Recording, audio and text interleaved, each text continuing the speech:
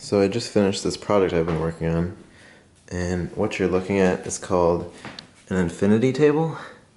So it's this table where I have this one, maybe it's about 4 inches thick, but I have a two-way mirror kind of on top here, and then a one-way mirror kind of level with my hand, and then there's a strip of LEDs that goes here but just on the inside of the table.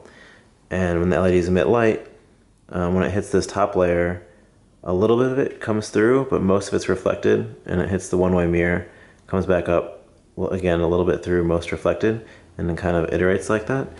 And what you end up with is this super sweet effect where it looks like the table kind of goes into the floor, despite being only a few inches thick. So I really want to see what happens when a cat sees this, but I don't have one yet. But I just made this. It's controlled by a Raspberry Pi, and the LED strip is made by Adafruit. It's super easy to control, so shout out to them. So I've made a couple other modes besides for just this rainbow mode that we're looking at now. So I was kind of inspired by the game Snake, where snakes grow kind of as they eat food. But instead of eating food, I just put in, 10 snakes into this death pit, essentially. And as they run into each other, they end up eating each other. So there's some probability that when the two snakes collide, that the bigger one will eat the smaller one, kind of based on their relative length.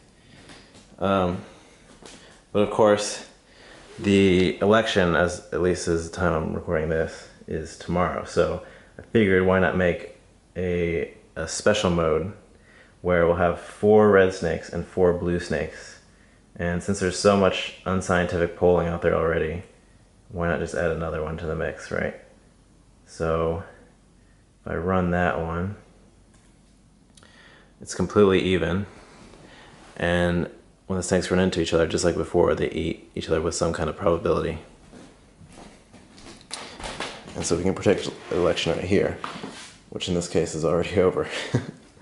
But I wanted to eventually make this controlled by, say, like 5/38 updated election percentages, but I just kind of ran out of time. But yeah, that's it. I'm going to put the code up soon, so be on the lookout for that in a couple of weeks. So thanks for watching.